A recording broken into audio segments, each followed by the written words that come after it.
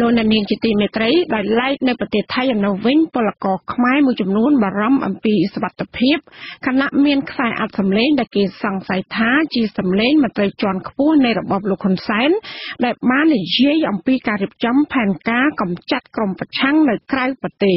ពួកគេទាមទារឲ្យរបបលោកហ៊ុនសែនស្វែងរកការពិតដើម្បីចាត់ការតាមច្បាប់ពីព្រោះថាករណីនេះប្រៀបបានដូចជាករណីឃាតកម្មគិតទុកជាមុនសូមអញ្ជើញស្ដាប់សេចក្តីរាយការណ៍របស់លោកមួងឡារ៉េតអំពីបញ្ហានេះប្រជាពលករខ្មែរនៅឯប្រទេសថៃលើកឡើងថាពួកគេកំពុងតែពិចារណាដាក់ពាក្យប្តឹងទៅរដ្ឋាភិបាលថៃរឿងខ្សែអត្ថសម្លេង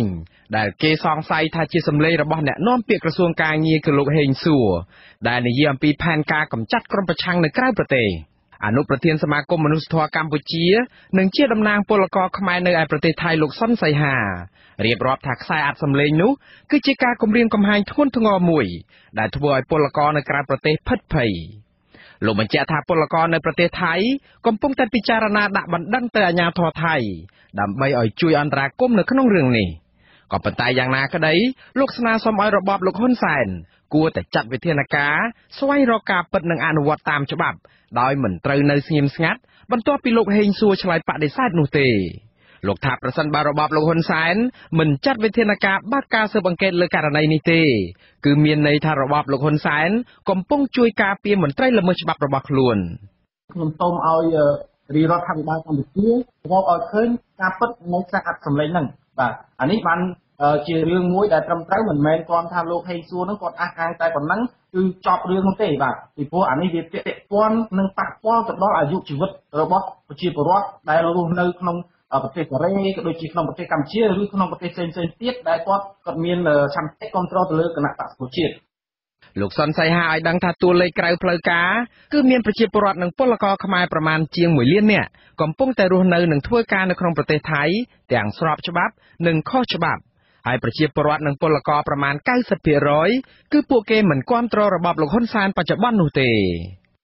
នៅក្នុងប្រទេសថៃនេះតាមពិតគឺពួកគាត់ចង់ធ្វើឲ្យគាត់ចង់ឲ្យមាន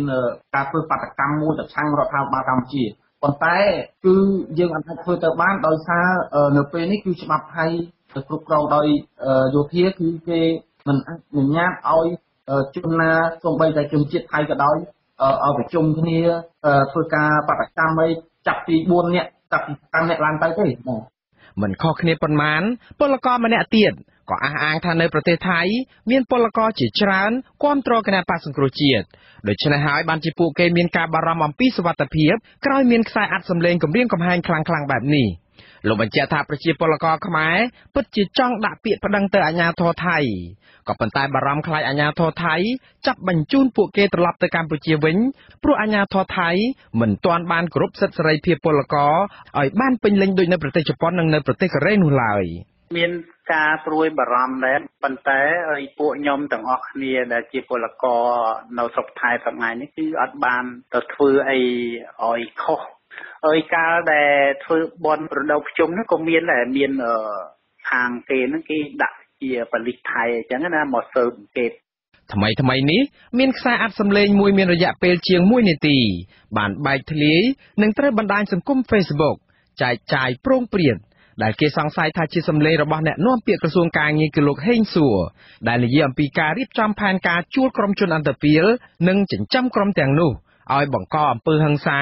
និងបង្កើតជាព្រឹត្តិការណ៍គ្រោះថ្នាក់ចរាចរណ៍ជាដើមលើក្រុមប្រឆាំងនៅក្រៅប្រទេសនិងនៅក្នុងប្រទេសកម្ពុជានៅពេលដែលពួកគេត្រឡប់ទៅកម្ពុជាវិញទោះជាយ៉ាងណាក្តីលោកហេងសួរបានបដិសេធខ្សែអត្ថសម្លេងនោះនិងអះអាងថាជាការប្រឌិតឡើងរបស់ក្រុមប្រឆាំងដើម្បីវាយប្រហារលើរូបលោកតែប៉ុណ្ណោះប៉ុន្តែទោះជាប្រកែកដូច្នេះក្តីគេមិនឃើញលោកហេងសួរដាក់ពាក្យប្តឹងទៅតុលាការឬក៏អាជ្ញាធរដើម្បីការពារភាពបរិសុទ្ធរបស់លោកនោះឡើយ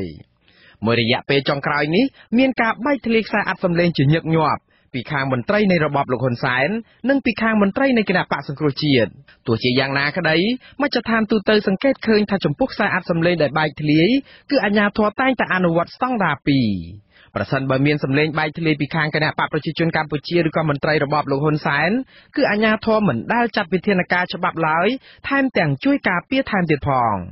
ផ្ទុយទៅវិញប្រសិនបើមានសារសម្លេងដែលបែកធ្លាយពីខាងគណៈបកប្រឆាំងនោះអាជ្ញាធរតែងតែចាត់វិធានការយ៉ាងលឿននិងតឹងរ៉ឹងបំផុតអាស៊ីសេរីបានព្យាយាមតាក់ទងហៅទៅលោកហេងសួរជាច្រើនលើកក៏ប៉ុន្តែទូរស័ព្ទចូលពុំមានអ្នកទទួលនៅថ្ងៃទី15ខែតុលាចំណែកឯអ្នកជំនាញច្បាប់លោកបណ្ឌិតហៀងរិទ្ធីវិញចាត់ទុកខ្សែអាត់សម្លេងដែលនិយាយអំពីផែនការវាយធ្វើបាបនិងសម្លាប់ក្រុមមនុស្សក្រៅប្រព័ន្ធច្បាប់ដោយសារតែពួកគេថ្កោលទោសរបបលោកហ៊ុនសែនបែបនេះថាជាអំពើខុសច្បាប់លោកយល់ថារបបលោកហ៊ុនសែនគួរតែទទួលខុសត្រូវនៅក្នុងការស្វែងរកការពិតដោយមិនអាចប្រងើយកន្តើយបានឡើយព្រោះករណីនេះគឺជារឿងធំមួយបើសិនមានផែនការណាមួយដែលពាក់ព័ន្ធទៅនឹងការចង់ធ្វើឃាតមនុស្សឬក៏បង្ករបួសស្នាមណាមួយវាស្ថិតនៅក្រោមច្បាប់ហើយក៏ជាបន្ទុករដ្ឋាភិបាលត្រូវធ្វើការស៊ើបអង្កេតឲ្យបានច្បាស់លាស់រកជនណាដែលបានចង់បង្កបញ្ហាការធ្វើចលាចលក្នុងសង្គមនេះមួយបញ្ហាទី2ធ្វើបែបអញ្ចឹងវាពាក់ព័ន្ធទៅនឹងអំពើហិង្សាមួយដែលមិនមែនក្របខ័ណ្ឌច្បាប់ដែលមិនមែនការអនុវត្តច្បាប់ដែលប្រទេសកម្ពុជាដែលកំពុងប្រកាសក្តែងថាកំពុងតែការកសាងនីតិរដ្ឋតាក់ទងនឹងករណីនេះក្រុមអ្នកប្រើបណ្ដាញសង្គម Facebook និងពលករនៅឯក្រៅប្រទេសបានថ្កោលទោសនិងរិះគន់ទៅលើមន្ត្រីនៃរបបលោកហ៊ុនសែនយ៉ាងខ្លាំងក្រុមពលករលើកឡើងថាពួកគេគួរតែទទួលបានការការពារសុវត្ថិភាពនិងយកចិត្តទុកដាក់យ៉ាងខ្លាំងពីមេដឹកនាំប្រទេសរបស់ខ្លួនដោយដែលមានចែងនៅក្នុងរដ្ឋធម្មនុញ្ញកម្ពុជាក៏ប៉ុន្តែផ្ទុយទៅវិញបែរជាមេដឹកនាំនិងមន្ត្រីនៃរបបលោកហ៊ុនសែនរៀបចំផែនការធ្វើបាបពួកគាត់យ៉ាងសាហាវបែបនេះទៅវិញអាស៊ីសេរីព្យាយាមតាក់ទងទៅអ្នកនាំពាក្យក្រសួងមហាផ្ទៃលោកខៀវសុភ័ក្រជាច្រើនលើកនៅថ្ងៃទី15ខែតុលាក៏ប៉ុន្តែទូរស័ព្ទចូលពុំមានអ្នកទទួលដែរការបែកធ្លាយខ្សែអាត់សម្លេងគម្រាមកំហែងដែលគេសង្ស័យថាជាសម្លេងលោកហេងសួរនេះគឺបន្ទាប់ពីប្រជាពលរដ្ឋនិងពលករខ្មែរនៅឯក្រៅប្រទេសដែលជាអ្នកនិយមប្រជាធិបតេយ្យបានប្រមូលផ្ដុំគ្នាតវ៉ាមិនទទួលស្គាល់នឹងប្រឆាំងវត្តមានលោកហ៊ុនសែននៅអាមេរិកនិងនៅប្រទេសជប៉ុនកាលពីថ្ងៃទី14ខែតុលាប្រជាពលរដ្ឋខ្មែរនៅប្រទេសជប៉ុននិងប្រទេសកូរ៉េបានសម្រេចដាក់ពាក្យប្តឹងទៅរដ្ឋាភិបាលនៃប្រទេសទាំងពីររួចរាល់ហើយដើម្បីស្នើសុំឲ្យជួយអន្តរាគមន៍និងដឹងឮព្រមទាំងហាមឃាត់កុំឲ្យលោកហេងសួរចូលទឹកដីប្រទេសកូរ៉េនិងជប៉ុនតទៅទៀតខ្ញុំបាទមុងណារ៉េតអាស៊ីសេរីរដ្ឋធានី Washington អាស៊ីសេរីលោកអ្នកនាងជាទីមេត្រីក្រៅពីស្ដាប់និងទស្សនាព័ត៌មានអាស៊ីសេរីតាម YouTube និង Facebookលោកអ្នកនាងក៏អាចស្ដាប់វិទ្យុអាស៊ីសេរីផ្សាយតាមរលកធាតុអាកាសខ្លីឬ Shortwave តាមកម្រិតនិងកម្ពស់ដូចតទៅនេះពេលព្រឹកចាប់ពីម៉ោង 5 កន្លះដល់ម៉ោង 6 កន្លះតាមរយៈរលកធាតុអាកាសខ្លី 13740 kHz ស្មើនឹងកម្ពស់ 22m និង 15275 kHz ស្មើនឹងកម្ពស់ 20m ពេលយប់ចាប់ពីម៉ោង 7 កន្លះដល់ម៉ោង 8 កន្លះតាមរយៈរលកធាតុអាកាសខ្លី 9700 kHzស្មើនឹងកម្ពស់ 31m និង 12140 kHz ស្មើនឹងកម្ពស់ 25m បាទសូមអរគុណចាលោកអ្នកស្ដាប់យុតិមេត្រីតកតងនឹងតម្លៃប្រេងសាំងឡើងខ្ពស់រហូតដល់ទៅ 75,000 រៀលក្នុង1លីត្រនោះមន្ត្រីសង្គមស៊ីវិលស្នើឲ្យក្រសួងពាណិជ្ជកម្មស្វែងរកដំណោះស្រាយដើម្បីបញ្ចុះតម្លៃប្រេងសាំងជាបន្ទាន់ក៏ប៉ុន្តែអ្នកនាំពាក្យក្រសួងពាណិជ្ជកម្មបានលើកឡើងថាដំណោះស្រាយនៅចំពោះមុខគឺមានតែវិធីម្យ៉ាងគត់គឺក្រសួងក្រុងកោះហៅតំណាងក្រុមហ៊ុនដែលនាំចូលប្រេងឥន្ធនៈដើម្បីពិភាក្សារកវិធីកាត់បន្ថយថ្លៃចំណេញលោកវ៉ាន់សុមេតរាយការណ៍អំពីរឿងនេះប្រធានសមាគមឯករាជ្យនៃសេដ្ឋកិច្ចក្រៅប្រព័ន្ធលោកវ៉ាន់ពៅយល់ថាក្រសួងពាណិជ្ជកម្មគួរតែចាត់វិធានការបញ្ចុះថ្លៃសាំងឲ្យបានលឿនបំផុតតាមការសន្យានៅមុនបុណ្យភ្ជុំលោកវ៉ាន់ពៅសង្កេតឃើញថាតម្រូវការប្រេងសាំងជាកត្តាចាំបាច់របស់ប្រជាពលរដ្ឋគ្រប់វិស័យនៅទូទាំងប្រទេសដូច្នេះរបបក្រុងភ្នំពេញត្រូវប្រញាប់រកវិធានការទប់ស្កាត់ការឡើងថ្លៃនិងរកវិធីដោះស្រាយទម្លាក់ថ្លៃសាំងវិញឲ្យដោយការសន្យានៅមុនបុណ្យភ្ជុំជាបន្ទាន់ក្រោយភ្ជុំហើយខ្ញុំគិតថាក្រសួងគួរតែធ្វើតាមអ្វីដែលបានសន្យាកាលពីមុនភ្ជុំអញ្ចឹងតែគាត់បាននិយាយថានឹងកោះក្រុមហ៊ុនសាំងហ្នឹងដើម្បីរកវិធានការក្នុងការបញ្ចុះតម្លៃប្រេងសាំងអានេះទី1ហើយទី2ខ្ញុំគិតថាក្រសួងគួរតែរិះរកមធ្យោបាយយ៉ាងណាដើម្បីធ្វើការឧបត្ថម្ភធនដោយឡើងតម្លៃពន្ធលើសម្ភារៈមិនចាំបាច់ដូចជាបារីស្រាអីសពបែបយ៉ាងហើយសម្ភារៈមួយចំនួនអញ្ចឹងដើម្បីយកថវិកាទាំងអស់ហ្នឹងមកឧបត្ថម្ភធនផ្នែកសាំងទៅវិញអានេះគឺជាចំណុចមួយដែលរដ្ឋាភិបាលក្រសួងត្រូវធ្វើរឿងហ្នឹងព្រោះអានេះគឺជាតម្រូវការចាំបាច់របស់ប្រជាពលរដ្ឋទាំងអស់នៅក្នុងប្រទេសហ្នឹងក្រសួងពាណិជ្ជកម្មកាលពីថ្ងៃទី3តុលាបានជូនដំណឹងថាមូលហេតុនៃការឡើងថ្លៃតម្លៃប្រេងសាំងនៅកម្ពុជា គឺបណ្ដាលមកពីការប្រឈមមុខរវាងប្រទេសលោកខាងលិចនិងប្រទេសផលិតប្រេងធំៗលើពិភពលោកដែលប្រការនេះបានជះឥទ្ធិពលដល់តម្លៃប្រេងឥន្ធនៈលក់រាយនៅទូទាំងពិភពលោករួមទាំងនៅប្រទេសកម្ពុជាផងដែរអ្នកនាំពាក្យក្រសួងពាណិជ្ជកម្មលោកសេងថៃប្រាប់អាស៊ីសេរីនៅថ្ងៃទី4 ដុល្លារគឺកាលពីមុនពិធីបុណ្យភ្ជុំបិណ្ឌថាដំណោះស្រាយមានតែមួយគត់គឺក្រសួងពាណិជ្ជកម្មនឹងក៏ហៅក្រុមហ៊ុនប្រេងឥន្ធនៈដើម្បីមកប្រជុំរកដំណោះស្រាយនៅក្រៅបុណ្យភ្ជុំតែយើងអាចជែកគ្នាជាមួយនឹងវិស័យឯកជនមកកន្លងទៅយើងបានទៅជែកគ្នាម្ដងហើយតែផលនេះតែបានជំរាបជូនចឹងអាស៊ីសេរីបានព្យាយាមទូរស័ព្ទទៅសុំការបញ្ជាក់បន្ថែមពីអ្នកនាំពាក្យក្រសួងពាណិជ្ជកម្មលោកសេងថៃនៅថ្ងៃទី15 ដុល្លារជាច្រើនដងប៉ុន្តែมันមានការលើកទូរស័ព្ទទេគិតចាប់ពីពាក់កណ្ដាលខែកញ្ញាមកប្រេងសាំងមួយធុងឬហៅថាមួយបារ៉ែលចំណុះ159លីត្រមិនទាន់បុកបញ្ចូលពន្ធមានតម្លៃពី $86.98 ដុល្លារសហរដ្ឋអាមេរិកដល់ $89.52 ដុល្លារសហរដ្ឋអាមេរិករីឯប្រេងម៉ាស៊ូតចំណុះដូចគ្នាមិនទាន់បុកបញ្ចូលពន្ធបានឡើងថ្លៃពី $92.17 ដុល្លារសហរដ្ឋអាមេរិកដល់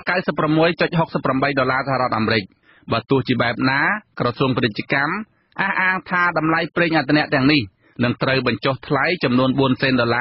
ឬស្មើនឹង160រៀលក្នុង1លីត្រនៅពេលលក់រាយ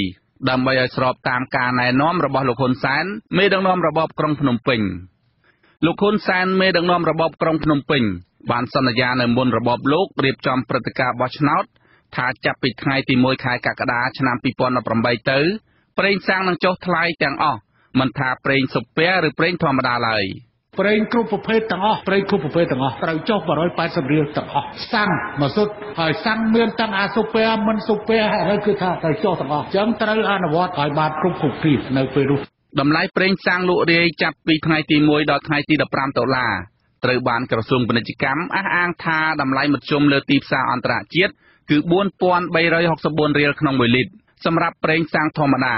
រីឯប្រេងម៉ាស៊ូត$4,195រៀលក្នុង1លីត្រប៉ុន្តែនៅកម្ពុជាត្រូវបានចុះថ្លៃ4សេនតាមអនុសាសន៍របស់លោកហ៊ុនសែនគឺប្រេងសាំងធម្មតាត្រូវលក់តម្លៃ$4,200រៀលនិងប្រេងម៉ាស៊ូតត្រូវលក់តម្លៃ$4,000រៀលក្នុង1លីត្របើទោះជាក្រសួងពាណិជ្ជកម្មអះអាងបែបនេះក៏ដោយប៉ុន្តែសម្រាប់អ្នកតាមដានសង្គមវិញសង្កេតឃើញថាតម្លៃលក់នេះនៅតែមានតម្លៃថ្លៃជាងប្រទេសក្បែរខាងកម្ពុជាដូចជាថៃឬវៀតណាមដែលសុទ្ធសឹងតែជាប្រទេសនាំចូលប្រេងដូចកម្ពុជាដែរនាយកប្រតិបត្តិអង្គការសម្ព័ន្ធគណនេយ្យភាពសង្គមកម្ពុជាលោកសនជ័យយល់ថាថ្មីត្បិតតែការកោះហៅតំណាងក្រុមហ៊ុនមកទម្លាក់ថ្លៃប្រេងជាដំណោះស្រាយចំពោះមុខប៉ុន្តែរបបក្រុងភ្នំពេញគួរគិតមួយជំហានទៅមុខទៀតគឺពន្ធនាំចូលត្រូវធ្វើយ៉ាងណាឲ្យមានតម្លៃប្រហាក់ប្រហែលនឹងប្រទេសជិតខាងហើយរបបក្រុងភ្នំពេញត្រូវបញ្ចេញកញ្ចប់ថវិកាជាតិដើម្បីទប់តម្លៃសាំងកុំឲ្យឡើងថ្លៃបែបនេះនៅកម្ពុជានោះតម្លៃខ្ពស់ជាងគេខ្ញុំគិតថារដ្ឋាភិបាលគួរតែទៅមួយជំហានទៀតទៅគិតរឿងតម្លៃពន្ធនាំចូលសាំងប្រធានសមាគមឯករាជ្យនៃសេដ្ឋកិច្ចក្រៅប្រព័ន្ធលោកវ៉ាន់ពៅបន្ថែមថារបបក្រុងភ្នំពេញគួរបើកចំហឲ្យមានទីផ្សារប្រកួតប្រជែងក្នុងការនាំចូលប្រេងឥន្ធនៈចូលកម្ពុជាកុំឲ្យមានការនាំចូលផ្ដាច់មុខខ្ញុំបាទប៉ែនសុមេតអាស៊ីសេរីពីរដ្ឋធានី Washington ចាលោកដានៀងកញ្ញាកំពុងស្ដាប់ការផ្សាយរបស់វិទ្យុអាស៊ីសេរីដែលផ្សាយចេញពីរដ្ឋធានី Washington ក្រុមមេធាវីនឹងបោះឆ្នោតជ្រើសរើសប្រធានគណៈមេធាវីសម្រាប់អាណត្តិថ្មីនៅថ្ងៃអង្គារទី16ខែតុលានេះចាមេធាវីនិងអង្គការសង្គមស៊ីវិលសង្ឃឹមថាការបោះឆ្នោតនេះ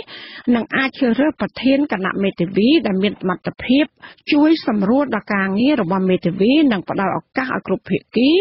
បានធ្វើការរួមគ្នាដើម្បីពង្រឹងវិស័យយុត្តិធម៌នៅកម្ពុជាអ្នកស្រីសុជីវីរាយការណ៍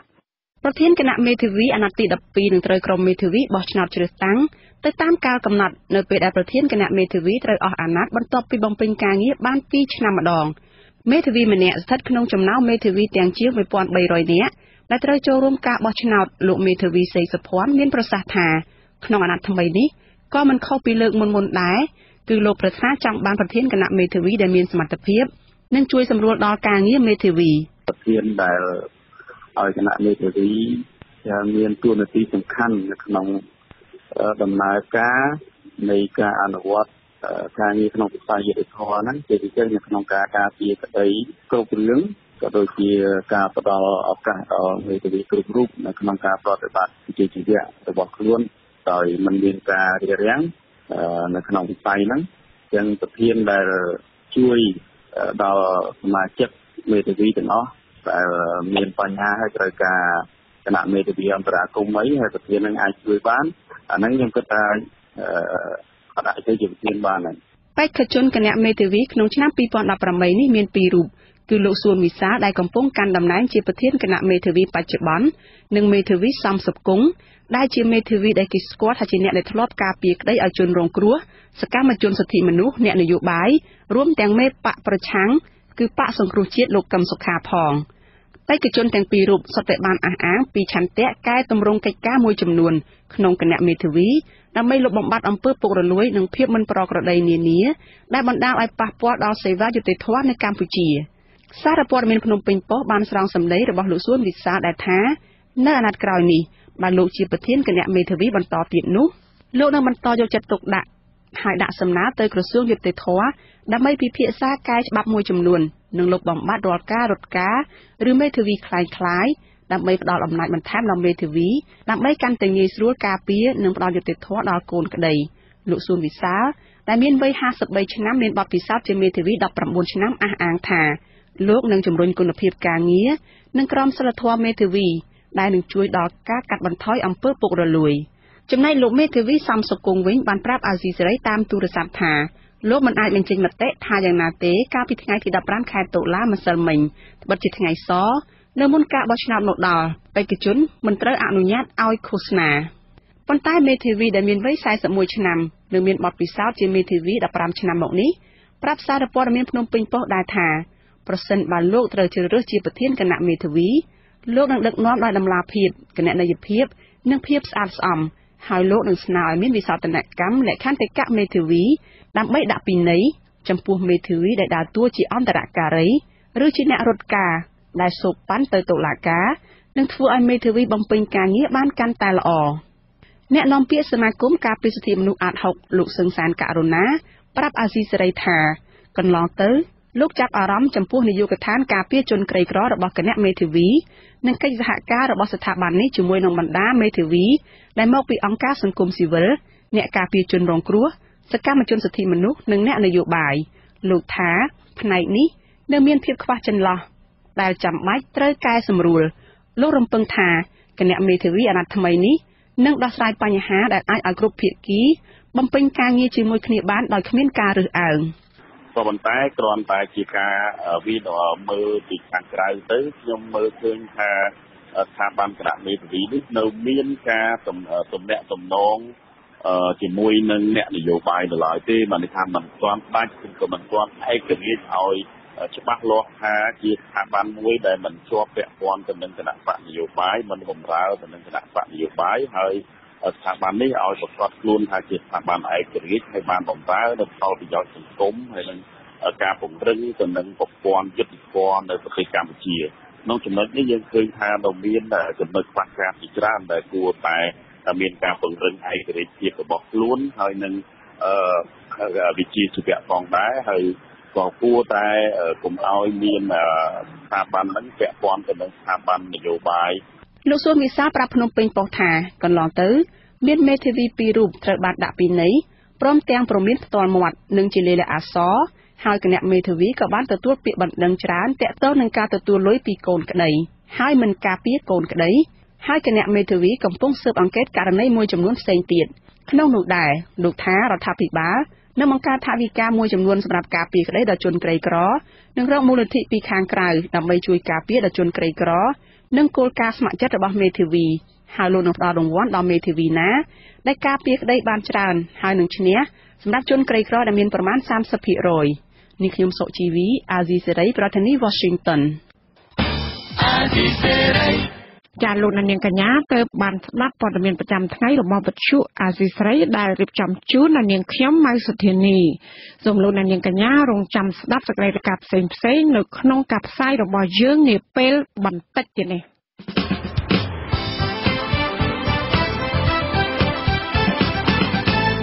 លោកនាងកញ្ញាអ្នកស្ដាប់ជាទីមេត្រីនៅក្នុងការផ្សាយជាបន្តទៅទៀតនេះ យើងខ្ញុំមានសេចក្តីរាយការណ៍ស្តីអំពី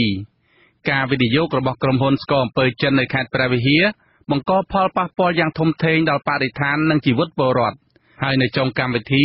លោកអ្នកនាងនឹងបានស្ដាប់ព័ត៌មានបញ្ចប់សូមអញ្ជើញលោកអ្នកនាងស្ដាប់ការផ្សាយរបស់យើងខ្ញុំដែលមានជាបន្តទៅទៀតដូចតទៅ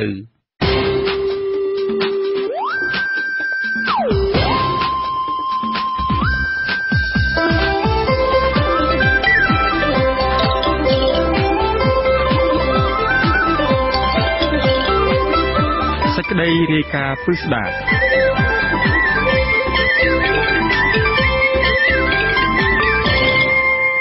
លោកអ្នកនាងជាទីមេត្រីក្រុមអង្គការសង្គមស៊ីវិលជាតិនិងអន្តរជាតិរកឃើញថាការវិនិយោគរបស់ក្រុមហ៊ុនបុតសម្ព័ន្ធចិនចំនួន5នៅក្នុងខេត្តព្រះវិហារបានបង្កផលប៉ះពាល់យ៉ាងធំធេងដល់បរិស្ថាននិងជីវិតមនុស្សនៅតំបន់នោះជាពិសេសប៉ះពាល់ទៅលើសហគមន៍ជនជាតិដើមភាគតិចគួយដែលបានរស់នៅនិងអាស្រ័យផលនៅលើដីធ្លីនិងព្រៃឈើតាំងពីដូនតារបស់ពួកគេមកទំនាស់ដីធ្លីរវាងប្រជាពលរដ្ឋនិងក្រុមហ៊ុនបុតសម្ព័ន្ធចិនទាំងនោះបានអូសបន្លាយអស់រយៈពេលជាច្រើនឆ្នាំមកហើយដោយពលរដ្ឋទាមទារកុំឲ្យក្រុមហ៊ុនឈូសឆាយដីធ្លីនិងព្រៃឈើដែលជាទីអាស្រ័យផលរបស់ពួកគាត់ខណៈក្រុមហ៊ុនចិនទាំងនោះមិនបានបញ្ឈប់សកម្មភាពឈូសឆាយទាំងនោះឡើយបាទពីរដ្ឋធានី Washington លោកសេចបណ្ឌិតរាយការណ៍ព័ត៌មាននេះក្រុមអង្គការសង្គមស៊ីវិលជាតិនិងអន្តរជាតិចំនួន13ស្ថាប័នបាននាំគ្នាបង្កើតបេសកកម្មស្វែងរកការពិតមួយកាលពីពេលថ្មីៗនេះដើម្បីពិនិត្យមើលទៅលើប្រតិបត្តិការរបស់ក្រុមហ៊ុនចំនួន5ដែលជាបុតសម្ព័ន្ធនៃក្រុមហ៊ុនផលិតស្ករស Hengfu របស់ចិនដែលកំពុងវិនិយោគនៅខេត្តព្រះវិហារបេសកកម្មស្វែងរកការពិតនេះរកឃើញថាការវិនិយោគរបស់ក្រុមហ៊ុនខ្នាតធំមួយនេះបានបង្កផលប៉ះពាល់យ៉ាងច្រើនសម្បើមដល់បរិស្ថាននិងជីវភាពរស់នៅរបស់ប្រជាពលរដ្ឋនៅតំបន់នោះដែលពួកគាត់ភាគច្រើនគឺជាជនជាតិដើមភាគតិចគួយផលប៉ះពាល់ទាំងនោះរួមមានការបាត់បង់សិទ្ធិប្រើប្រាស់និងគ្រប់គ្រងដីធ្លីនិងធនធានធម្មជាតិការបាត់បង់អត្តសញ្ញាណជនជាតិដើមភាគតិចការបាត់បង់សាមគ្គីភាពនិងឯកភាពគ្នាក្នុងសហគមន៍បង្កើតឲ្យមានការធ្វើចំណាកស្រុកនាំមកនូវក្តីអន្តរាយដល់បរិស្ថាននិងប្រព័ន្ធជីវៈចម្រុះព្រមទាំងជាការរំលោភបំពានលើរូបរាងកាយនិងស្មារតីរបស់ប្រជាពលរដ្ឋនៅក្នុងសហគមន៍ក្រុមហ៊ុនបានចាប់ផ្ដើមឈូសឆាយនិងត្រួសត្រាយព្រៃតាំងពីឆ្នាំ2010មកម្ល៉េះពលគឺនៅមុនពេលដីនោះមិនទាន់ត្រូវបានធ្វើអនុប្រយោគឬផ្លាស់ប្ដូរផ្លូវច្បាប់ពីដីសាធារណៈរបស់រដ្ឋមកជាដីឯកជនរបស់រដ្ឋនៅឡើយគិតត្រឹមឆ្នាំ2016កន្លងទៅក្រុមហ៊ុនបានដាំអំពៅនៅលើផ្ទៃដី 13,000 ហិកតាឬស្មើនឹង 36% នៃផ្ទៃដីសម្បត្តិសរុបបេសកកម្មស្វែងរកការពិតរកឃើញទៀតថាក្រុមហ៊ុនចិនបានឈូសឆាយនិងត្រួសត្រាយព្រៃនេះមិនបានធ្វើឡើងស្របតាមគោលការណ៍នៃការផ្ដល់សំណងសមរម្យនិងត្រឹមត្រូវនោះឡើយជាពិសេសបានរំលោភទៅលើសិទ្ធិជនជាតិដើមភាគតិចដែលរស់នៅតំបន់នោះហើយបើទោះជាក្រុមហ៊ុនធ្វើបែបនោះក្តី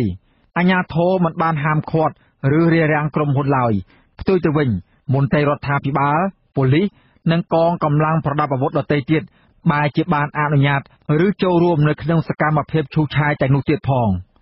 ក្រុមហ៊ុនបានឈូសឆាយបំផ្លាញព្រៃចាក់ដីលុបត្រពាំងបឹងបួរនិងឈូសរានយកដីកសិកម្មព្រមទាំងដីបំរុងទុករបស់អ្នកភូមិថែមទៀតដែលធនធានអស់ទាំងនេះសុទ្ធសឹងតែជាប្រភពចំណូលនិងកន្លែងរកអាហារចិញ្ចឹមជីវិតរបស់ពួកគាត់ទីប្រឹក្សាពិគ្រោះយោបល់របស់ប្រជាពលរដ្ឋជនជាតិដើមភាគតិចគួយនៅឃុំប្រមេលោកស្រីទេពទឹមអះអាងថាជីវភាពរបស់ប្រជាពលរដ្ឋនៅក្នុងសហគមន៍របស់លោកស្រីបានស្រុតចុះយ៉ាងខ្លាំងចាប់តាំងពីមានវត្តមានរបស់ក្រុមហ៊ុនចិនដោយសារអស់ព្រៃឈើដីធ្លីនិងប្រភពទឹកទាំងនោះលោកស្រីបន្តថាមានប្រជាពលរដ្ឋខ្លះបានធ្លាក់ខ្លួនជំពាក់បំណុលគេ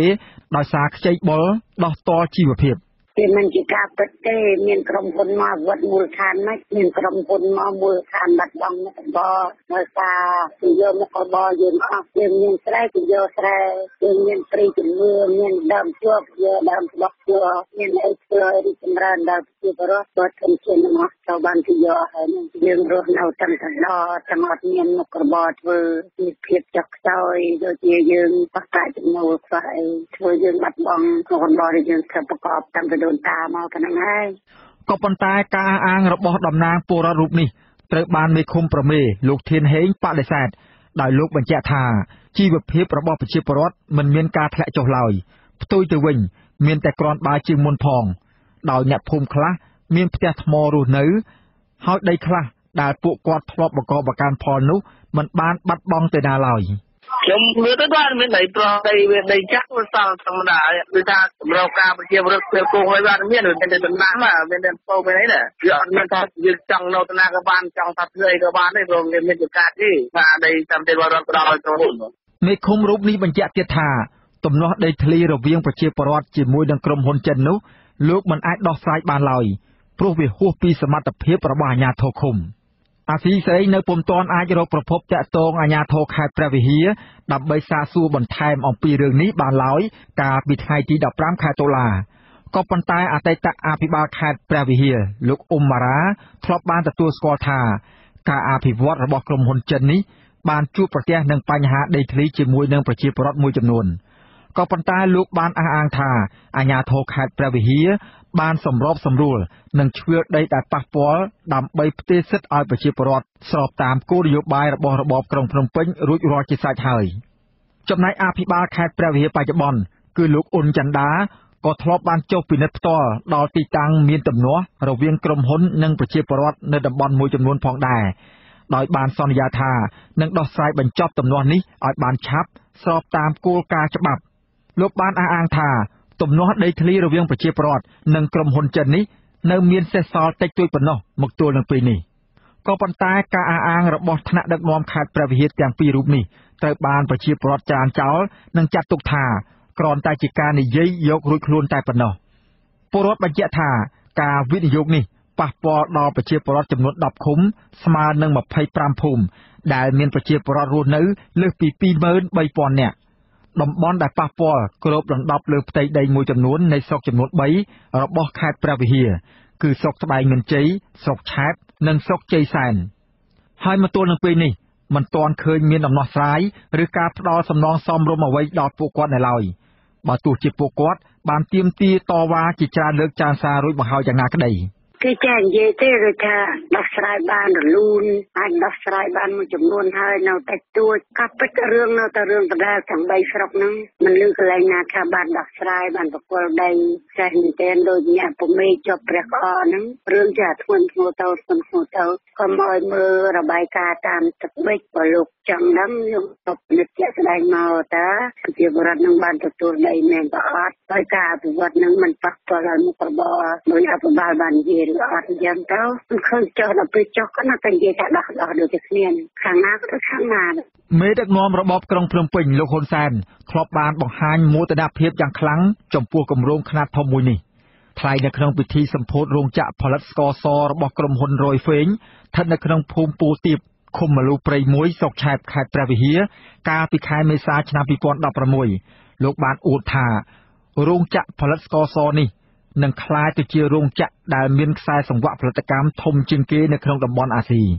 លោកបន្តថាក្រុមហ៊ុនស្ករសរបស់ចិននេះបានរួមចំណែកយ៉ាងសំខាន់នៅក្នុងការពង្រឹងសេដ្ឋកិច្ចនិងពាណិជ្ជកម្មព្រមទាំងបង្កើតការងាររាប់ម៉ឺនកន្លែងដល់ប្រជាពលរដ្ឋខ្មែរលោកសង្កត់ធ្ងន់ថាប្រជាពលរដ្ឋនៅជុំវិញតំបន់វិនិយោគនឹងទទួលបានផលប្រយោជន៍កាន់តែច្រើនតាមរយៈហេដ្ឋារចនាសម្ព័ន្ធរួមមានផ្លូវថ្នល់សាលារៀនមន្ទីរពេទ្យប្រឡាយទឹកនិងភ្លើងអគ្គិសនីជាដើមដែលក្រុមហ៊ុនបានសាងសង់ការវិនិយោគដ៏ធំនេះជាការលើកទឹកចិត្តមួយដ៏ធំសម្រាប់យើងហើយក៏ជាការដោះស្រាយបញ្ហាសម្រាប់ប្រជាពលរដ្ឋរបស់យើងផងដែរប្រជាពលរដ្ឋនៅជិតខាងនេះក៏ដូចជាប្រជាពលរដ្ឋនៅខេត្តមួយចំនួនផ្សេងទៀតដែលរកការងារធ្វើគឺនឹងមកមានការងារធ្វើនៅទីនេះដែលមកដល់ពេលនេះគឺត្រូវការកម្លាំងពលកម្មប្រមាណជា 7,000 នាក់ហើយទីចុងបំផុតត្រូវការកម្លាំងពលកម្មរហូតទៅដល់ 14,000 នាក់លោកក៏បានណែនាំដល់ម្ចាស់ក្រុមហ៊ុនស្ករសចិនដែលទទួលបានសិទ្ធិវិនិយោគពីរបបរបស់លោកឲ្យរក្សាទុកព្រៃឈើនិងដាំដើមឈើបន្ថែមនៅក្នុងតំបន់ដែលក្រសួងកសិកម្មតម្រូវឲ្យកាត់ជ្រឿលទុកផងដែររក្សាទុកព្រៃរក្សាទុក កូនអាងណាអាកូនអាងមិនតាន់តែរក្សាទុកទេត្រូវជីកវាជ្រៅទៀតដើម្បីបានទឹកហើយអាដើមឈើនោះអាព្រៃដែលលោករក្សាទុកនៅក្នុងកសិដ្ឋានដែលមានត្រូវដាំឈើបន្ថែមដើម្បីឲ្យឈើនោះលូតលាស់ឡើងនៅក្នុងទំហំផ្ទៃដីដែលបានគ្វាលទុកជាតំបន់ព្រៃត្រូវរក្សានៅក្នុងកសិដ្ឋានរបស់យើងធ្វើបែបនេះយើងអាចដោះស្រាយបានបញ្ហាជាមួយគ្នាក៏ប៉ុន្តែក្រមប្រជាពលរដ្ឋបានអះអាងថាក្រុមហ៊ុនមិនបានរក្សាទុកព្រៃដោយការណែនាំរបស់លោកហ៊ុនសែនឡើយផ្ទុយទៅវិញពួកគេបានកាប់ដើមឈើនិងឈូសឆាយដីព្រៃទាំងនោះអស់គ្មានសល់ឡើយសូម្បីតែដើមច្បោះជ័រក៏ក្រុមហ៊ុនមិនទុកឲ្យប្រជាពលរដ្ឋអាស្រ័យផលដែរលោកស្រីទេពទឹមអះអាងថាសកម្មភាពនិងផលប៉ះពាល់ជាក់ស្ដែងរបស់ក្រុមហ៊ុនហេងហ្វូនេះខុសគ្នាស្រឡះពីការរំពឹងទុករបស់លោកហ៊ុនសែនលោកស្រីបញ្ជាក់ថាគ្មានការផលិតស្ករសអាល់កុលអគ្គិសនីនិងជីសរីរាង្គដោយការរំពឹងទុកនោះឡើយហើយក្រុមហ៊ុនក៏មិនបានបង្កើតការងារអ្វីសម្រាប់ប្រជាពលរដ្ឋនៅតំបន់នោះដែរការពិតពួកខ្ញុំរស់នៅផ្ទាល់ការផលិតអគ្គិសនីអីគេផលិតគេដាក់ភ្លើងតែកន្លែងរោងចក្រគេនេះហើយការផលិតជីផលិតអីមានជីមានអីណាការសំណល់ហូរពាសពេញផ្ទៃទឹកតាមដងអូរនឹងធ្វើឲ្យមនុស្សនឹងមានជំងឺហើយទឹកស្អុយពីពលបរិយាកាសជាការរោងចក្រនឹងវាមានអូរមួយគេហៅអូរព្រាលកន្លែងការសំណល់កខ្វក់ទឹកកស្អុយត្រីកមាត់តាមដងស្ទឹងមិនឃើញមានបានផលិតអីផងផលិតខកំចិនទេតែជានៅពោធិ៍ទឹក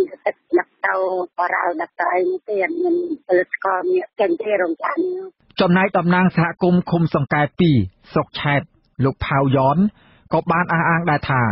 រយៈពេលច្រើនឆ្នាំមកនេះក្រុមហ៊ុនមិនបាននាំមកនូវការអភិវឌ្ឍដល់សហគមន៍របស់លោកឡើយផ្ទុយទៅវិញមានតែធ្វើឲ្យប្រជាពលរដ្ឋកាន់តែក្រីក្រទៅព្រោះព្រៃឈើនិងដីធ្លីដែលពួកគាត់ធ្លាប់ប្រើប្រាស់ព្រមទាំងអាស្រ័យផលនោះត្រូវបានក្រុមហ៊ុនឈូសឆាយរំលោភយកស្ទើរអស់ទៅហើយលោកថាក្រុមហ៊ុនក៏មិនបានផ្ដល់ការងារអ្វីដល់ប្រជាពលរដ្ឋដោយការអះអាងរបស់លោកហ៊ុនសែននោះដែរ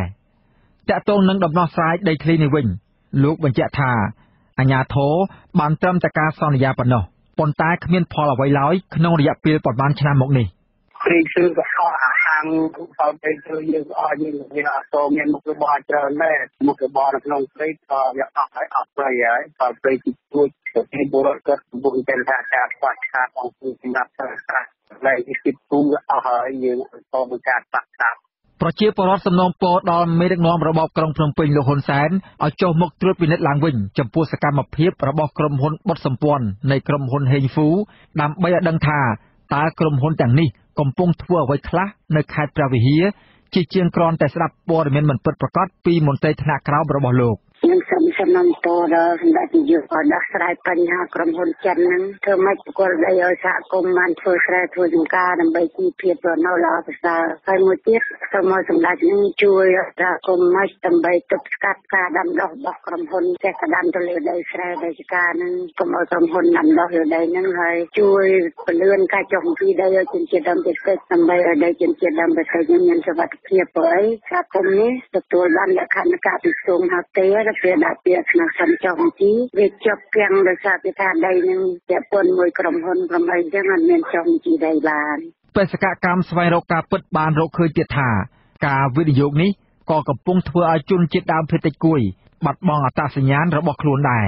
តាមរយៈការឈូសឆាយទុនទ្រានរបស់ក្រុមហ៊ុនពួកគាត់បានបាត់បង់ព្រៃជំនឿព្រៃកប់សពព្រៃបំរុងទុកនិងដីចំការវិលជុំហើយសូម្បីតែទីទួលបុរាណនិងខឿនប្រាសាទទាំងឡាយដែលពលរដ្ឋធ្លាប់មានជំនឿនិងគោរពប្រតិបត្តិនោះក៏ក្រុមហ៊ុនឈូសឆាយអស់គ្មានសល់ផងដែរលើពីនេះក្រុមហ៊ុននិងអាជ្ញាធរមូលដ្ឋានបានព្យាយាមបំបែកបំបាក់សាមគ្គីភាពរបស់អ្នកភូមិគ្រប់រូបភាពជាពិសេសគឺការបញ្ចុះបញ្ចូលឲ្យប្រជាពលរដ្ឋចុះបញ្ជីដីជាលក្ខណៈឯកជនដោយសារតែការធ្លាក់ចុះជីវភាពប្រជាពលរដ្ឋមួយចំនួនជាពិសេសយុវជនបាននាំគ្នាធ្វើចំណាកស្រុកទៅប្រទេសថៃនិងកន្លែងដទៃទៀតដើម្បីរកប្រាក់មកផ្គត់ផ្គង់គ្រួសារនៅតាមភូមិមួយចំនួនដូចជាភូមិកាឡោតភូមិប្រមេភូមិបោះធំភូមិស្រែព្រៀងនិងភូមិសំរោងជាដើមក្មេងៗជាច្រើនបាននាំគ្នាឈប់រៀនដោយសារការខ្វះខាតជីវភាពបញ្ហាសំខាន់មួយទៀតគឺផលប៉ះពាល់ទៅលើស្ត្រីនិងកុមារក្រមបេសកកម្មពិសេសរកឃើញថាស្ត្រីមួយចំនួនដែលមកពីតាមបណ្ដាខេត្ត បានបង្កើតទំនាក់ទំនងស្នេហានិងមានកូនជាមួយកម្មករជនជាតិចិនដែលធ្វើការឲ្យក្រុមហ៊ុនបត់សម្ព័ន្ធរបស់ក្រុមហ៊ុនហេងហ្វូនៅពេលកម្មករចិនទាំងនោះអស់កិច្ចសន្យាការងារពួកគេក៏ត្រឡប់ទៅប្រទេសចិនវិញដោយបន្សល់ទុកនៅស្ត្រីមេម៉ាយនិងកុមារកំព្រាដែលងាយរងគ្រោះដោយសារការបែកបាក់គ្រួសារតាក់ទងទៅនឹងបញ្ហាបរិស្ថានវិញអ្នកភូមិអះអាងថាគុណភាពដីរបស់ពួកគាត់លែងល្អដូចពីមុនទៀតហើយដោយប្រែជាហួតហែងគ្មានសំណើមឡើយពួកគាត់សង្ស័យថានេះអាចបណ្ដាលមកពីជីគីមីនិងថ្នាំសម្លាប់សត្វល្អិតនិងសារធាតុគីមីផ្សេងៗដែលក្រុមហ៊ុនបានប្រើប្រាស់លើដំណាំរបស់ពួកគេនិងក្នុងសកម្មភាពផ្សេងៗទៀតអ្នកភូមិអះអាងទៀតថាទឹកកខ្វក់ចេញពីរោងចក្រនិងបរិក្ខារផ្សេងទៀតក៏បានបំពុលដីនិងទឹកដែលធ្វើឲ្យត្រីនិងគោក្របីអ្នកស្រុកងាប់ជាបន្តបន្ទាប់ហើយប្រភពទឹកសម្រាប់ប្រើប្រាស់ក៏មិនអាចប្រើបានដូចពីមុនឡើយបន្ថែមពីលើនេះទៀតការឈូសឆាយសម្បត្តិព្រៃនៅតំបន់នោះក៏បានធ្វើឲ្យជីវៈចម្រុះទាំងក្នុងទឹកនិងនៅលើដីវិនិច្ឆ័យហិនហោចផងដែរដើមជ័រច្បោះរុក្ខជាតិឱសថផ្សិតផ្កាអ័រគីដេព្រៃសត្វព្រៃនិងសត្វល្អិតទាំងឡាយក៏បានបាត់បង់ទៅតាមនោះដែរអាស៊ីសេរីនៅពុំទាន់អាចតាក់ទងតំណាងក្រុមហ៊ុនបុតសម្ព័ន្ធនៃក្រុមហ៊ុនហេងហ្វូរបស់ចិនបាននៅឡើយគិតត្រឹមថ្ងៃទី15ខែតុលាដើម្បីឆ្លើយតបទៅនឹងការចោទប្រកាន់របស់ប្រជាពលរដ្ឋនោះក៏ប៉ុន្តែក្រុមហ៊ុនចិននេះធ្លាប់បានបដិសេធនឹងសំណួរនិងសំណើសុំជួបរបស់អ្នកយកព័ត៌មានអាស៊ីសេរីក៏ឡើងមកក្រៅពីរងផលប៉ះពាល់លើជីវភាពក្រមប្រជាពលរដ្ឋក៏រងគ្រោះដោយសារការរំលោភសិទ្ធិមនុស្សពីសំណាក់អាជ្ញាធរនិងក្រុមហ៊ុនផងដែរប្រជាពលរដ្ឋបាននាំគ្នាចេញតវ៉ាប្រឆាំងនឹងគម្រោងអភិវឌ្ឍរបស់ចិននេះចាប់តាំងពីឆ្នាំ2012រហូតមកទល់នឹងពេលបច្ចុប្បន្នទាំងអាជ្ញាធរថ្នាក់ជាតិនិងថ្នាក់ក្រោមជាតិមិនត្រឹមតែមិនជួយរកដំណោះស្រាយជាក់លាក់ជូនដល់ប្រជាពលរដ្ឋប៉ុណ្ណោះទេក៏ប៉ុន្តែបែរជាជួយការពារក្រុមហ៊ុនទៅវិញប្រជាពលរដ្ឋអះអាងថាអាជ្ញាធរមូលដ្ឋានបានប្រើប្រាស់អាវុធនិងអំពើហិង្សាដើម្បីកាងឲ្យក្រុមហ៊ុនជាថ្នូរនឹងការទទួលបានផលប្រយោជន៍ឬលាភសក្ការៈក្រៅពីនេះអាជ្ញាធរមូលដ្ឋាននិងប៉ូលីសក៏បានតាមដានសកម្មភាពរបស់ប្រជាពលរដ្ឋនិងតំណាងរបស់ពួកគាត់ដែលចេញមុខប្រឆាំងនឹងក្រុមហ៊ុនហេងហ្វូផងដែរដោយលាបពណ៌ពួកគាត់ថាជាអ្នកប្រឆាំងនឹងការអភិវឌ្ឍរបស់រដ្ឋាភិបាលអាជ្ញាធរបានភ្ជាប់ពួកគាត់ទៅនឹងក្រុមអង្គការសង្គមស៊ីវិលនិងគណៈបកនយោបាយដែលរិះគន់របបលោកហ៊ុនសែនឬនិយាយឲ្យចំគឺគណៈបកប្រឆាំងតែម្ដងហើយកាន់តែធ្ងន់ធ្ងរជាងនេះទៀតអាជ្ញាធរថែមទាំងបានចោទប្រកាន់ពួកគាត់ថាបានចូលរួមក្នុងបដិវត្តពណ៌និងចង់ធ្វើអបគមបំបែករដ្ឋទៀតផងការរំលោភបំពានការគំរាមកំហែងការចោទប្រកាន់និងការប្តឹងប្រជាពលរដ្ឋទៅតុលាការកើតមានជាច្រើនករណីតាំងពីឆ្នាំ2012រហូតមកទល់នឹងពេលនេះលោកស្រីទេពទឹមបានបកស្រាយថាប្រជាពលរដ្ឋគ្មានបំណងទៅបង្កើតរដ្ឋនៅក្នុងរដ្ឋនោះឡើយហើយអ្វីដែលពលរដ្ឋធ្វើនេះគឺដើម្បីទាមទារយកដីនិងព្រៃឈើដែលបានបាត់បង់នោះមកវិញតែប៉ុណ្ណោះទាំងឃុំទាំងស្រុកខេត្តនិយាយទាំងអស់រដ្ឋមាត់នេះឲ្យតែងើបឡើងតស៊ូគឺថាយើងប្រឆាំងថាយើងតនយោបាយគឺថាយើងគាត់អបគុំគាត់រត់លើរដ្ឋពួកខ្ញុំថាមិនមែនអ្នកចង់អបគុំគាត់រត់លើរដ្ឋទេពួកខ្ញុំទាមទារនេះដើម្បីតែមុខរបរដើម្បីទៅស្រ័យចង្ការដើម្បីកាពះឆ្នាំងបាយទៅប៉ុណ្ណឹងឯងនាយកប្រតិបត្តិអង្គការពន្លកខ្មែរលោកអាងជាតិឡោមបានកត់សម្គាល់ថាការដោះស្រាយទំនាស់ដីធ្លីរវាងប្រជាពលរដ្ឋនិងក្រុមហ៊ុនចិននោះធ្វើឡើងសម្រាប់តែប្រជាពលរដ្ឋចំណូលថ្មីដែលទៅចាប់យកដីនៅតំបន់នោះតែប៉ុណ្ណោះក៏ប៉ុន្តែប្រជាពលរដ្ឋម្ចាស់ស្រុកវិញមិនទាន់ឃើញអាជ្ញាធរដោះស្រាយជូនពួកគាត់នៅឡើយលោកថាទំនាស់ដីធ្លីនេះគឺជាកំហុសរបស់លោកហ៊ុនសែនដែលមិនបានសិក្សាស្រាវជ្រាវឲ្យបានច្បាស់លាស់ចំពោះទីតាំងដីដែលត្រូវផ្ដល់ទៅឲ្យក្រុមហ៊ុនដោយគ្រាន់តែគូសវាសថាជាដីព្រៃរួចក៏ផ្ដល់ឲ្យក្រុមហ៊ុនដែលតាមការពិតតំបន់នោះមានប្រជាពលរដ្ឋរស់នៅនិងអាស្រ័យផលជាយូរយារណាស់មកហើយលោកថារបបលោកហ៊ុនសែនគួរតែសាររើមើលឡើងវិញនៅកិច្ចសន្យាជាមួយនឹងក្រុមហ៊ុនដោយសារតែក្រុមហ៊ុនមិនបានផលិតអ្វីជាដុំកំភួនឡើយហើយក៏មិនបាននាំមកនូវការអភិវឌ្ឍអ្វីសម្រាប់ប្រជាពលរដ្ឋនៅតំបន់នោះដែរ វាមិនមែនមកពីជីជនជាអ្នកតវ៉ាទេជីជនតវ៉ារាល់ថ្ងៃហ្នឹងគឺអត់បានលទ្ធផលអីបានទៅការពារដីដែលគាត់នៅសល់តិចតួចតែប៉ុណ្្នឹងទេអាដីដែលក្រុមហ៊ុនយកប្រហែលជាង 30,000 ហិកតាដែលគាត់ឈូសឆាយរួចហើយហ្នឹងគឺគាត់ផលិតជាស្ករអត់បានអញ្ចឹងដំណើរការអភិវឌ្ឍហ្នឹងគឺវាអត់បានទៅមុខទេអញ្ចឹងរដ្ឋាភិបាលគួរតែពិនិត្យមើលកិច្ចសន្យាឡើងវិញហើយធ្វើការផ្លាស់ប្ដូរទម្រង់នៃការវិវត្តឡើងវិញបើសិនជាថាលោកក្រុមហ៊ុនគេហ្នឹងគឺលោកមិនបានប៉ុន្តែយើងអាចតើរើវាឡើងវិញហើយពិភាក្សាជាមួយនឹងប្រជាពលរដ្ឋនឹងឲ្យបានហ្មត់ចត់មានសង្គមស៊ីវិលមានស្អីចូលរួមថាតើត្រូវធ្វើយ៉ាងម៉េចដើម្បីឲ្យដំណើរការអភិវឌ្ឍនោះបានផ្ដល់ផលប្រយោជន៍ដល់សហគមន៍មូលដ្ឋានផងក៏ដល់សេដ្ឋកិច្ចជាតិដែរក្រុមអង្គការសង្គមស៊ីវិលជាតិនិងអន្តរជាតិបានលើកទឹកចិត្តដល់ប្រជាពលរដ្ឋរងផលប៉ះពាល់ពីការវិនិយោគនេះឲ្យបន្តការទាមទារដោយសន្តិវិធីនិងតស៊ូមតិតទៅទៀតដើម្បីឲ្យក្រុមហ៊ុនហេងហ្វូបញ្ឈប់ការរំលោភយកដីនិងសងជំងឺចិត្តដល់ពួកគាត់វិញព្រមទាំងទាមទារឲ្យរបបក្រុងភ្នំពេញទទួលខុសត្រូវចំពោះការធ្វេសប្រហែសរបស់ខ្លួនក្នុងករណីរំលោភបំពានដីធ្លីពីសំណាក់ក្រុមហ៊ុនហេងហ្វូនេះពួកគេក៏ជំរុញឲ្យអាជ្ញាធរពាក់ព័ន្ធនៃរបបលោកហ៊ុនសែននាំខ្លួនជនដែលរំលោភសិទ្ធិពលរដ្ឋទាំងសន្តិសុខក្រុមហ៊ុននិងកងកម្លាំងប្រដាប់អាវុធឲ្យមកទទួលខុសត្រូវលើអំពើយាយីនិងរំលោភបំពានដែលបានប្រព្រឹត្តលើអ្នកភូមិកាលពីពេលកន្លងទៅក្រៅពីនេះពួកគេក៏ជំរុញឲ្យរបបលោកហ៊ុនសែនស៊ើបអង្កេតទៅលើការរំលោភបំពានទាំងឡាយដែលប្រព្រឹត្តដោយក្រុមហ៊ុនហេងហ្វូនិងត្រូវឲ្យក្រុមហ៊ុននេះទទួលខុសត្រូវចំពោះទង្វើរបស់ខ្លួនបន្ថែមពីលើនេះទៀតពួកគេក៏ជំរុញឲ្យរបបក្រុងភ្នំពេញគោរពសិទ្ធិពលរដ្ឋដោយមានចែងនៅក្នុងរដ្ឋធម្មនុញ្ញដែលធានាអំពីសិទ្ធិគ្រប់គ្រងដីធ្លីនិងសិទ្ធិសេរីភាពនៅក្នុងការបញ្ចេញមតិព្រមទាំងសិទ្ធិសេរីភាពនៅក្នុងការជួបជុំគ្នាផងដែរខ្ញុំបាទសេកបណ្ឌិតអាស៊ីសេរីពីរដ្ឋធានី Washington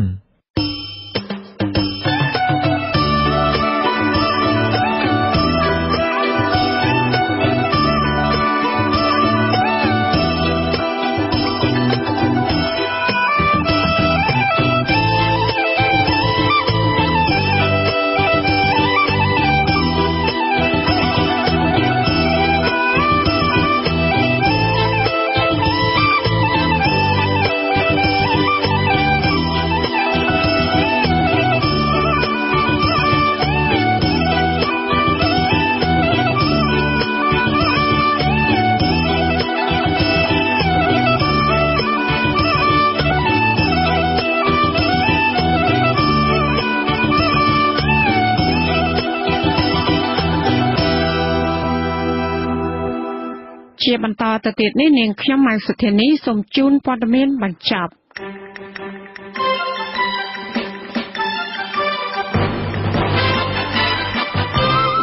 អ្នកវិភាគនយោបាយលោកបណ្ឌិតមីនីគូសបញ្ជាក់ថាការដកប្រព័ន្ធអនុគ្រោះពន្ធរបស់សហភាពអឺរ៉ុបក្រោមកម្មវិធីគ្រប់មុខទំនិញលើកលែងតែអាវុធហៅកាត់ថា EBA នោះគឺមិនមែនជាការដាក់ទណ្ឌកម្មរបស់សហភាពអឺរ៉ុបមកលើកម្ពុជានោះទេលោកថាបញ្ហាសំខាន់គឺសហភាពអឺរ៉ុបមិនចង់ឲ្យការធ្វើជំនួញពាណិជ្ជកម្មរបស់ខ្លួនជាមួយកម្ពុជាមានការប្រឡាក់ប្រឡូកឬក៏ពាក់ព័ន្ធទៅនឹងបញ្ហាការរំលោភបំពានសិទ្ធិមនុស្សធ្ងន់ធ្ងរនិងការរំលាយប្រជាធិបតេយ្យនៅកម្ពុជា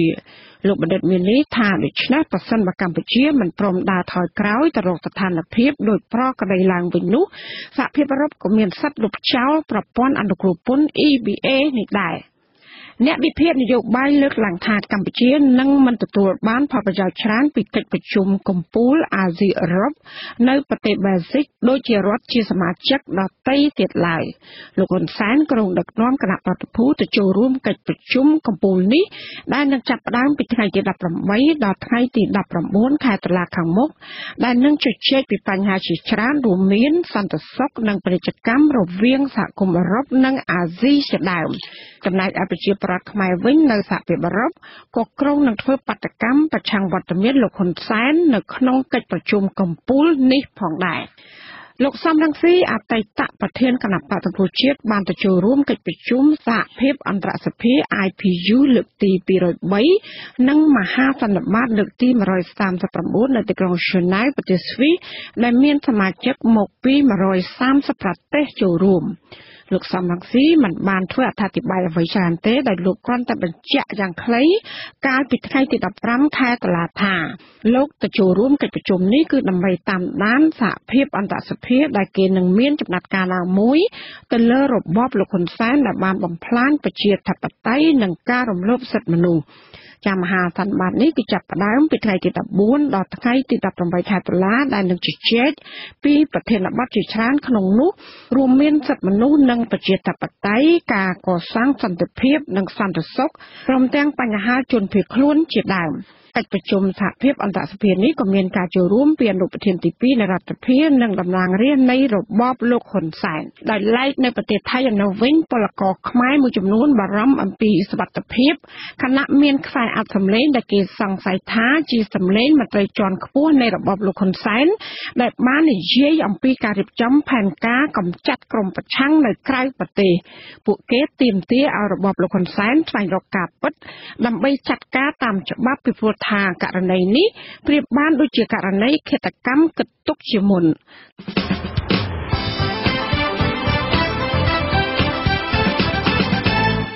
លោកអ្នកនាងកញ្ញាអ្នកស្ដាប់ជាទីមេត្រីការផ្សាយរយៈពេល1ម៉ោងនៃវិទ្យុអស៊ីសេរីជាភាសាខ្មែរនៅពេលនេះចប់តែប៉ុណ្ណេះចាយើងខ្ញុំទាំងអស់គ្នាសូមជូនពរលោកអ្នកនាងព្រមទាំងក្រុមគ្រួសារទាំងអស់